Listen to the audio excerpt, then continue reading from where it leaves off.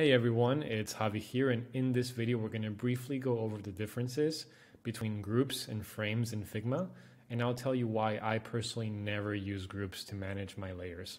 If you happen to be new to my channel, welcome. My name is Javi and I make weekly videos about product design skills, principles, and practices to help you build digital products and bring your ideas to life. If that sounds like something that you're interested in, don't forget to hit subscribe for more videos like this one. So, without further ado, let's jump into our Figma file for this video. I made a very simple one just to go over the differences between grouping and framing layers in Figma.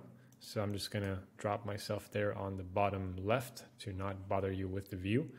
And yeah, what you can essentially see here are three layers, right? We have an ellipse or a circle, we have a triangle and a rectangle. And essentially what I want to do now is I want to go ahead and group these. I want a way for me to basically put all of these together into a single layer that I can manage.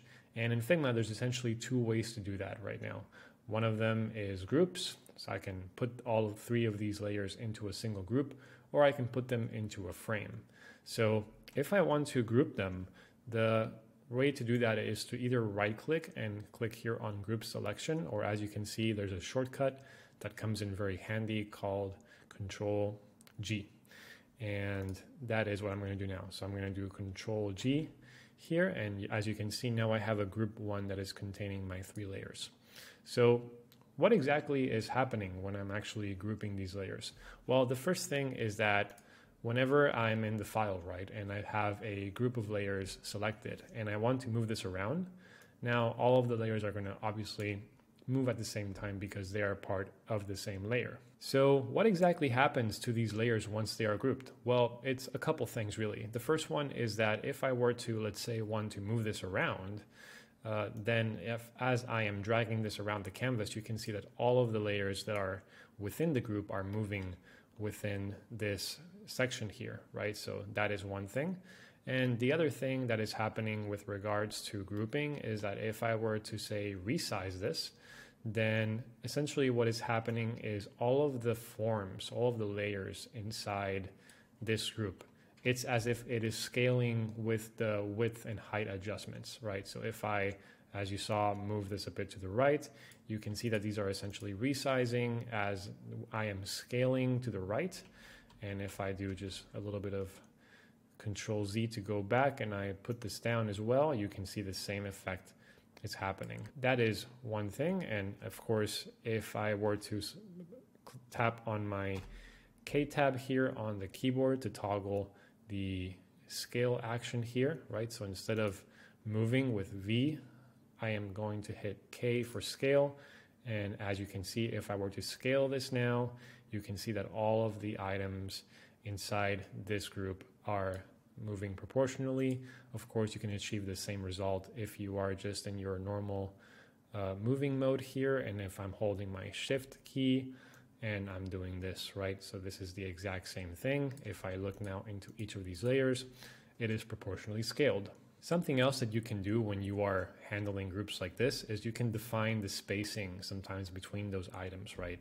So here right now we have the same distance between the circle and the triangle, and also between the triangle and the square. I could easily just, first of all, move these around if I want to. So that's one thing you can do within the grouping. Also, you don't really have to have them grouped in order to do this, right? So if I were to have them ungrouped, I could do the exact same thing. And I can also define the spacing between them just like that without grouping. But I guess this is now also just easier because you just have to click on one layer and now you have the controls here and all of these are selected at the same time. So it just makes this level of management a little bit easier. And as you can see, you can even overlap them if you want, and it just allows for that level of control. So if I do a bit of Control Z to go back here, that is pretty much groups, right? So essentially you don't have a lot of control over, let's say, constraints or flex properties that we will see now with the frames, but it does give you this sort of level of like basic control in terms of being able to scale things around, move them, and yeah, essentially that is grouping. The second layer management method that we have available to us, as mentioned earlier, is framing. And in order for us to get a frame going, you can essentially, as similarly to what we did before, make sure to have all of them selected either through the layer management panel or just by doing a click selection, making sure all of them are within range. And now you can come here to this panel here, and I believe there is an option here to create a frame. Yes, frame selection. So this is essentially the same thing as group selection, but with an alt. And I almost even have a hard time finding this in the menu because I never use this menu option here just because the shortcut is so handy. So if you do just Control or Command on Mac, Control Alt G, that will automatically give you a frame. And now all of these objects, similarly to how we had it in the group, are put together within one single layer. So now you'll ask me, okay, this looks very similar to what we had before. What exactly are the differences?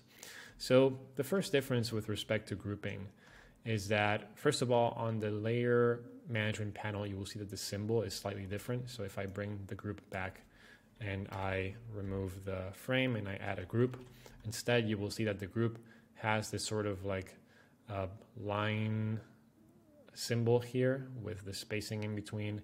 And this one sort of has like these straight lines that look almost like a hashtag. And that's one way you can differentiate visually when you're looking at the layer panel, what's a group and what's a frame. But most importantly, and I'm not going to do the scaling here again because we're already familiar with that.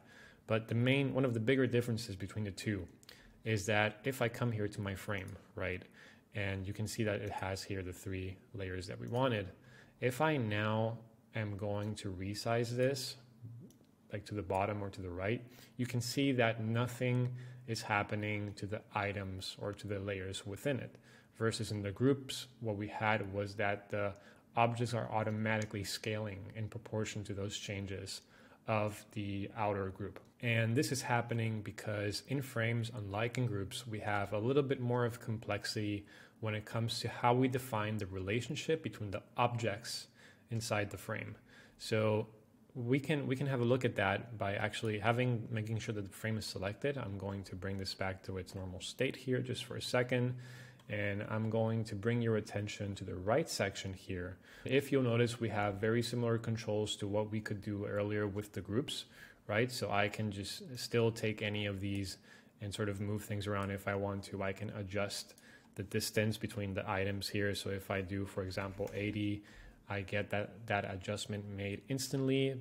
One of the things that frames don't do that groups do, however, is scale proportionally, and frames don't do that for various reasons. But this is easily addressable if you click on this button here that says resize to fit, and that will make sure that the frame is going to be adjusting to the extra space that we just defined. However, this is not really the most important piece about frames and its difference with groups. So I'm going to actually bring these actions back to how we had it in the beginning. The most important aspects here actually have to do with the relationship of like each individual item within the frame. And if we had the group here underneath it, just to show that difference again, I can group this and I have some group properties here based on some very simple relationships.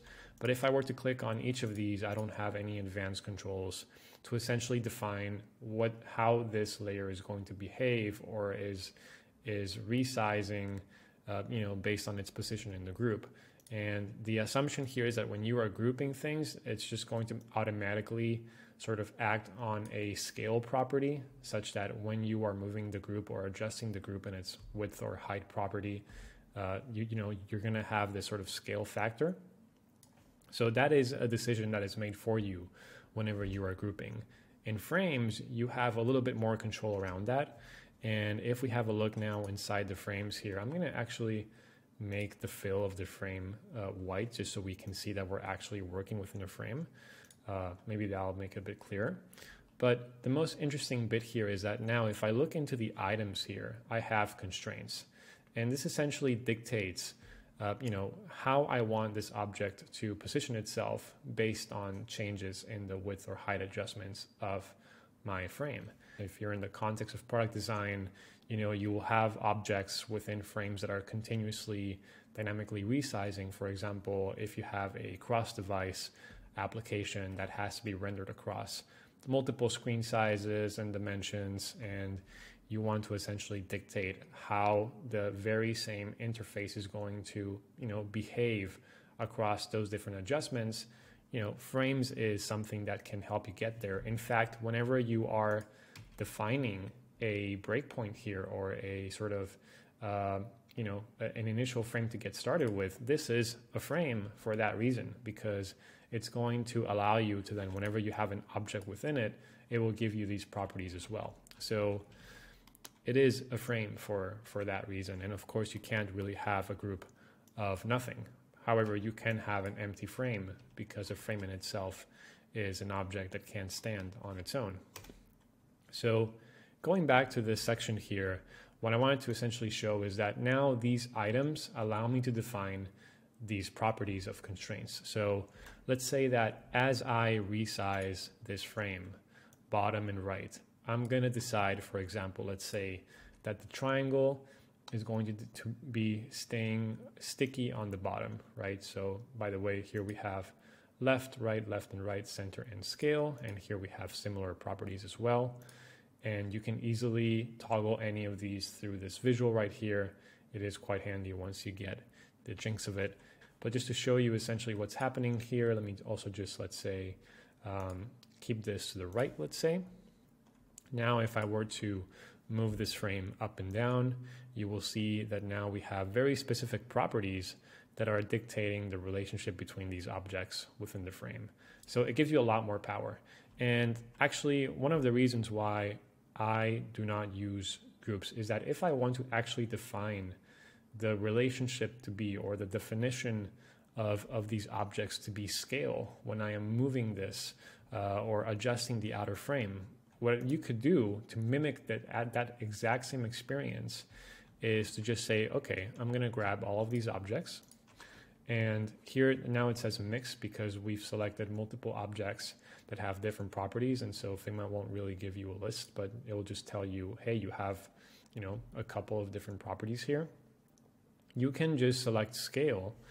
And essentially now what will happen is this will pretty much work as a group. So if you'll recall, now this is the exact same relationship or the exact same properties that the group was portraying when we had these organized inside a group layer.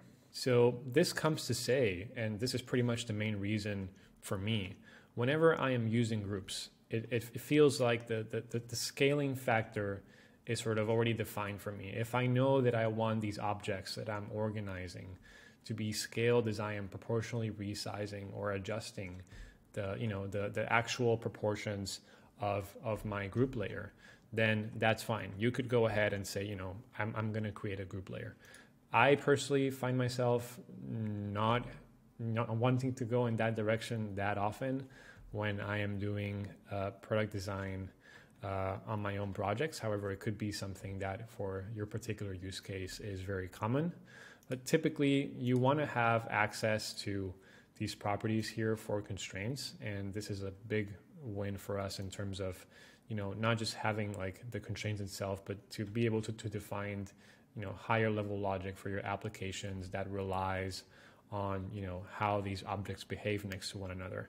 And one other really great aspect about having frames versus groups, especially since the more recent updates, is that you can easily then convert a frame selection into an auto layout if you don't have that already configured. And what auto layout will essentially allow you to do is, by the way, you would have to just click on the frame here, click on the plus for next to the auto layout button here. And now you can see that the symbol here will change to tell you that this is an auto layout object. And now you just have, again, a little bit more of configuration around the properties of your objects here.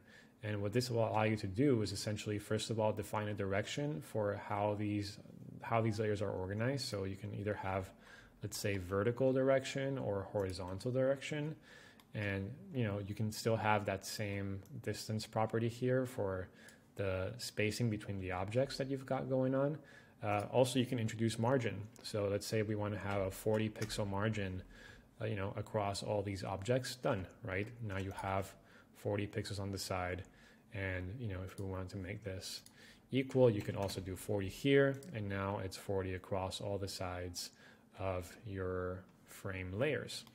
And that's not it. You can also determine the positioning here within the object. So this is pretty much flex properties. If you're familiar with that from CSS and code, you could essentially say that you want to have, maybe you want to have specific margins or specific, in this case, actually padding. That's how it's defined here. You could say I want to have like 20 maybe only on the top, but in the bottom I want to have 60. So it gives you very nice controls for that. And also it will allow you to define the positioning here. For us here, it's not that big of a difference because we just have these 3 items configured like that. So no matter what we do, it's going to look the exact same way. However, let's say that, for example, these symbols wouldn't be the exact same width and height. So let's say I wanted to actually make this circle a little bit smaller, maybe let's say like 56, and I wanted to make the triangle bigger, let's say maybe like 160. Now you can see those properties sort of kick in. You can see now that these are centered. And if I were to, for example, click here, you can see that now they are top aligned, bottom aligned, I think right aligned and left aligned are the same still. But yeah, you get an idea of how this can be powerful for your own use case. And as well, with the benefit of auto layout also comes the ability to easily add new layers within that auto layout. So if I were to, for example, say, okay, I want to add more circles here, I could just do something like that, and that will be, automatically configured inside the frame. So none of this stuff is anything that you can do with groups, right? So not only does groups is going to define for you that scale factor that sometimes you may not want to have, but it's also going to deprive you from actually having access to all this much greater functionality that Figma is going to provide you in terms of the auto layout, also like these resizing controls. We talked a lot about that auto layout and resizing in my previous video where we looked at, designing a table component that was very heavy in terms of this resizing management. And so, yeah, that's essentially a primer on differences between groups and frames and why I personally never use groups. And that is pretty much it for today. I hope that you found this video useful, and hopefully by now you will have a better understanding of the differences between groups and frames and Figma, and that you'll be able to make better use of each of these within your product and design. If you did find it useful, don't forget to give it a like just to let me know. And if you have any questions or comments or ideas for follow-up videos or anything that we covered in this video, let me know in the comments section down below. I hope that you're well and stay safe, and I will catch you in the next one.